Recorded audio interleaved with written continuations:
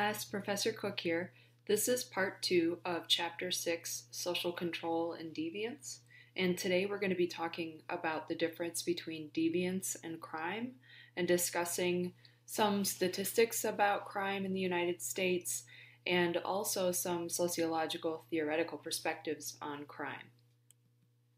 So first of all, just to kind of define what crime is as opposed to deviance, what makes crime different from deviance is that there's some kind of public law that makes the person who commits the crime subject to punishment by an authority.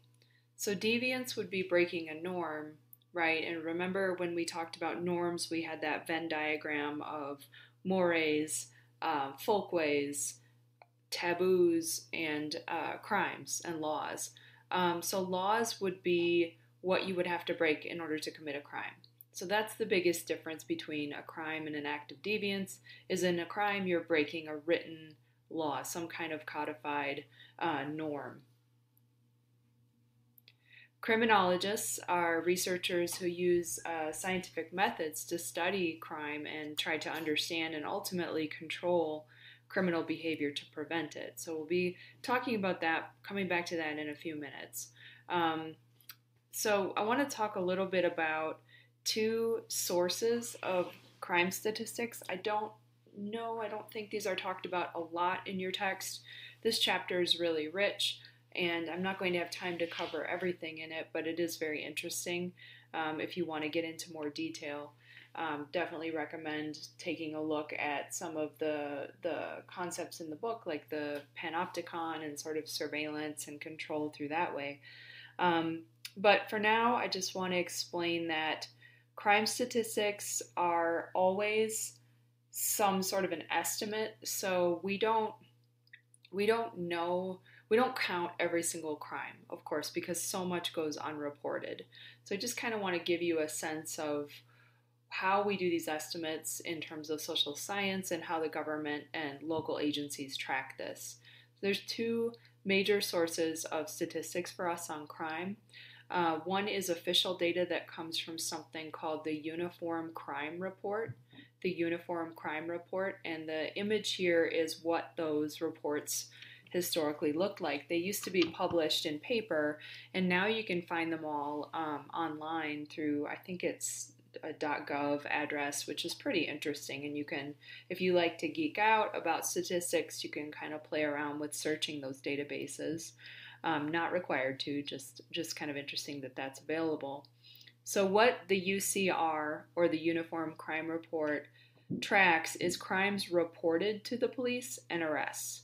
Weirdly, though, it does not include federal offenses like kidnapping, internet-based crime, or corporate crime, which is a pretty big category of crime. So I'm not really sure. My guess is that's because those would be tracked by the FBI and not by your local police departments and counties.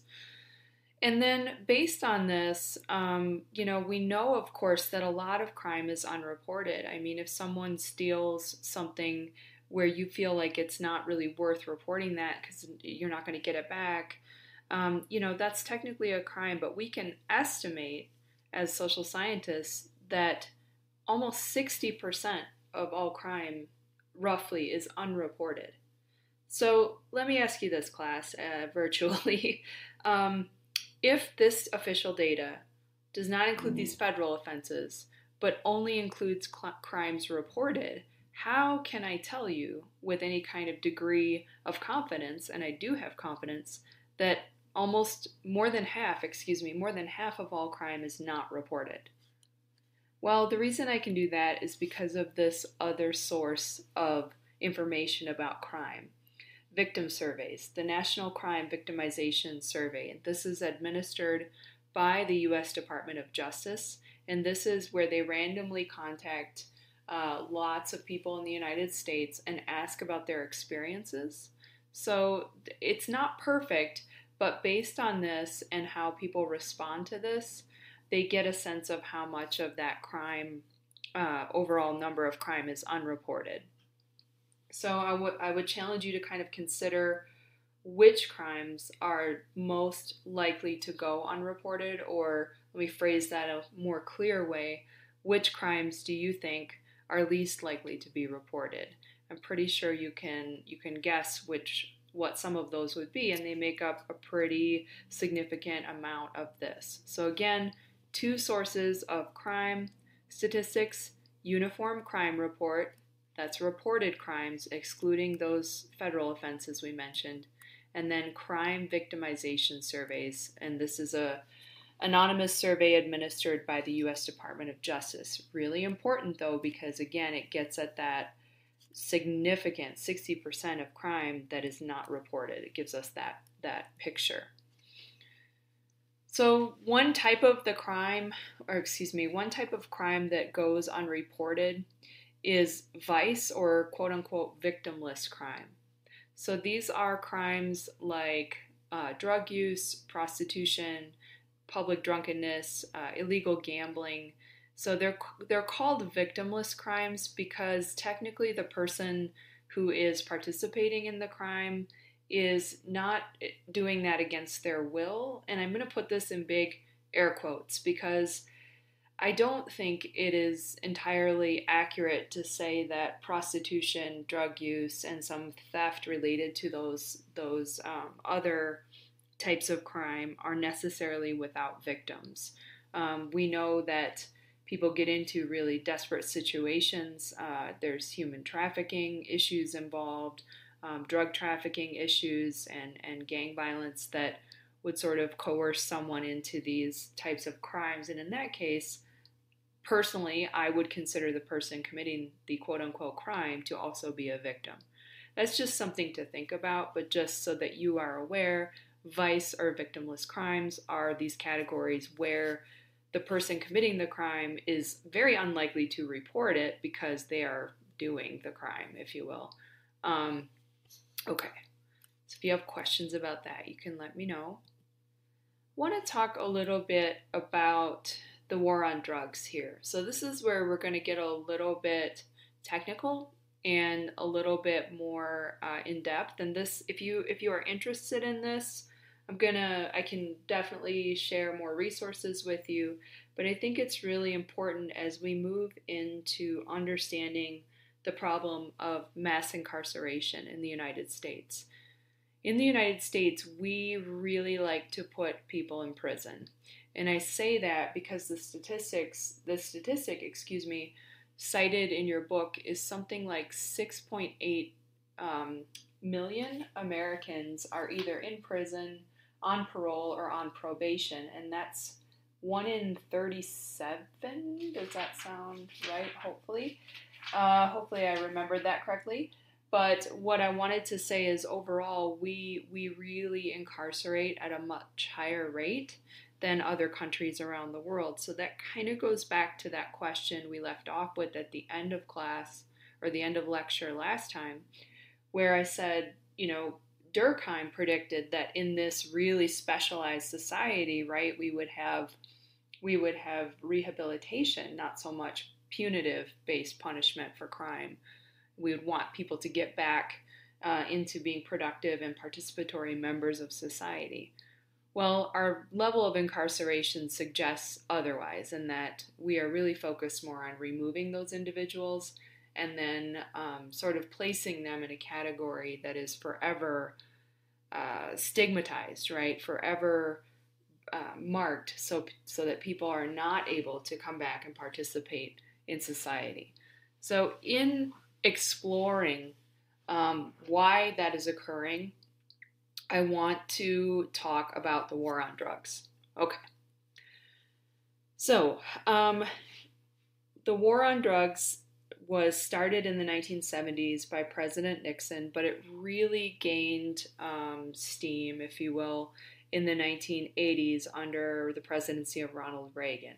What I have for you on this slide are some really fancy graphs that sarcastically, that I made that show the funding allocation differences in different departments that would be looking to arrest and prosecute people for drug crimes.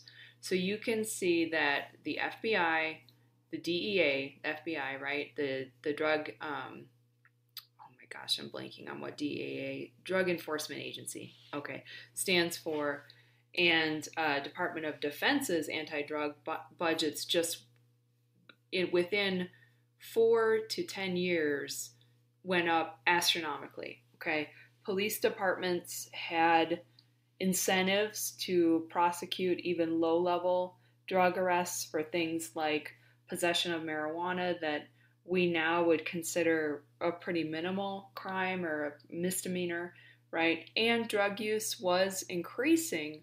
But what is interesting, if you look at this history, is that drug use was not increasing at a level to match this change in funding allocation. In other words, you've got a bit of a chicken and the egg problem here. What came first, the drug war or the drug use? And the answer is kind of both together. They mutually reinforced one another, and that's another discussion for a different day. But I pulled these from a book called The New Jim Crow by Michelle Alexander, and then she got them from government records and websites.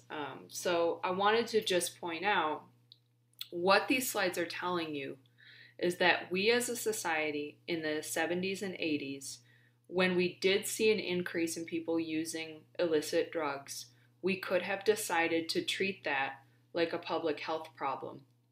Okay, so if you think about what's happening now with the opioid crisis, that is treated, I would make the argument much more like a public health problem, where you see people suing the pharmaceutical manufacturers, you see people trying to get people treatment, right, education, and funding toward that. What you do not see is them trying to lock up every single person who's an opioid addict.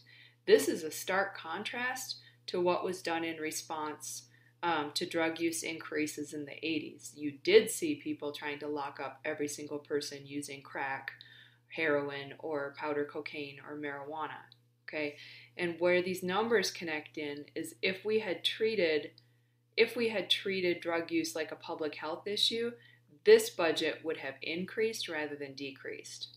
Okay, so the National Institute on Drug Abuse would have been the agency to fund prevention, treatment, addiction, recovery programs. And instead of getting more money, you can see their budget was slashed.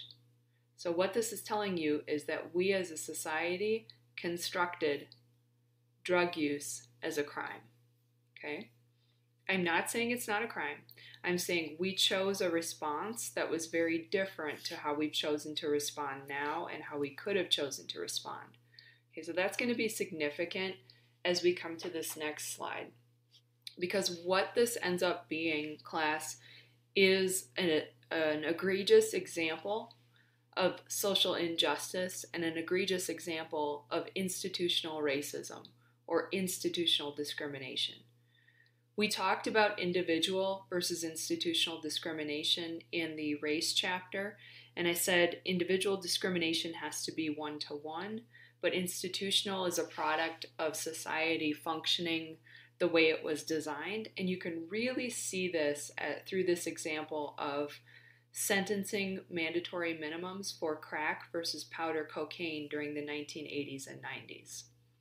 Okay, so crack and powder, two different kinds of cocaine. Cocaine is an illegal drug. It gained popularity in the 80s, but as I said, the war on drugs was also ramping up at this time, so it's really difficult to say which was a response. And there's a lot more to say there, but for now, let's just look at the differences here. So if you were a person who used crack cocaine in the 80s and 90s and you got caught with this amount of cocaine, 5 grams, if it was crack, you got a mandatory minimum sentence of 5 years. First time offense. That's a harsh sentence as a mandatory minimum. The judge has to give you this sentence. But if you got caught with powder cocaine in the same amount, your mandatory minimum was probation. So what this means is same drug into law is written a very disparate, a very different penalty. And the reason this adds up to be institutional discrimination and racism is that crack cocaine was used more by people who were Black and Latino or Hispanic, and powder cocaine was used more by wealthier white individuals and Hispanics. So what you have as a result of this is a very disproportionate rate of people incarcerated who are Black or Hispanic compared to white. What this means is there's a disparate, if African Americans are 12 to 13% of our population, they're more like 60% of the population of those in prison. That's the disparity here. And it's institutional, not individual, because even if the judge did not think this was an appropriate punishment, when especially in comparison to this just being based on different kinds of cocaine, the judge had to use this sentencing guideline. Okay, so you can see the disparities by race I've pulled here, and you can see the average sentencing differences here in this graph. But essentially what this adds up to is a skyrocketing rate of people incarcerated and people incarcerated for drugs. And a very, very disproportionate number of those people are people of color. Okay, it has gone down just slightly since then. There's a more updated chart in your textbook that you can check out. Hopefully this made sense, because I want to kind of pause here and then go into the theories. But what I want you to take away from this is an example of, if you decide as a society that you're going to treat drug use as a crime versus a public health issue, and you put into place, whether they're intentional or not, racist, institutionally discriminatory laws, you get this level of incarceration, and you get very disproportionate numbers of people who are non-white in prison for drug crime. Ironically, there are people now still serving time for marijuana when it is legal in many states. So there's another aspect to this, and that was the 3 strikes and you're outlaw, where if you had committed, 3 felonies and you're out, it seems like that's rational, right? Because you would assume that person would be knowingly committing felonies, but it turns out that it's much easier to commit a felony once you already have a record than you might think. So you've got people who maybe were busted for some amount of drugs, maybe went to prison, were released, and then violated parole or probation, and that would be a second felony offense. And then maybe they end up getting, arrested for having a handgun when they're not supposed to. That person in the 80s and 90s is going to prison for life now, even though I know it's illegal, but even though it's not what we would think of as someone committing 3 separate violent crime sprees or murders. Okay, so I'm going to pause here and then finish up with another lecture on theory. Thanks.